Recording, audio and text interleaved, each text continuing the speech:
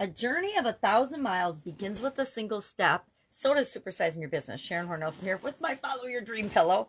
I always have my pillow. It's cozy and comfy, and it helps me to be comfortable when I'm processing and doing my videos and things. So today we're talking about the idiom, a journey of 1,000 miles begins with a single step. This is, of course, an ancient Chinese proverb from Lao Tzu. I don't know how to pronounce his name, but he is the founder of Taoism. And this idiom, this expression has been translated into about every language imaginable and is pretty common and well used today. Why? Because it reminds us of the importance of taking action, taking that first step, getting started, and then figuring everything else out along the way. What is more like this than building and growing, well, starting, building, growing, and supersizing our business, or buying a business and growing it?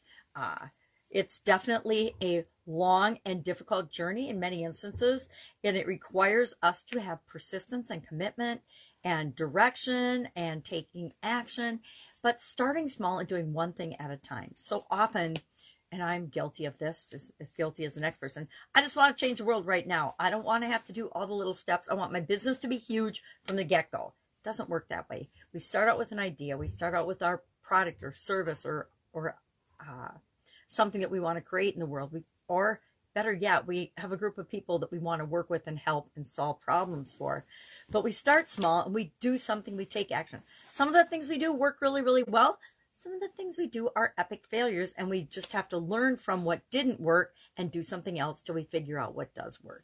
And that requires a lot of times trial and error, iterations, learning and growing in ways that we sometimes never even imagined that we would. So I love this idiom. I love this expression. It's all about building and growing and supersizing our businesses by moving forward, taking action, doing something, creating what it is that we want to see in the world. Any worthwhile endeavor, at least so far in my life, has been a modicum of work, right? There is work and effort and energy and time and interest and attention involved in order to create anything worthwhile in our lives. It's true of our relationships. It's true of our families. It's true of our friends, which are all relationships, right? It's true of our businesses, and business is a relationship-based structure, right? We do business with people that we like and care about or want to do business with.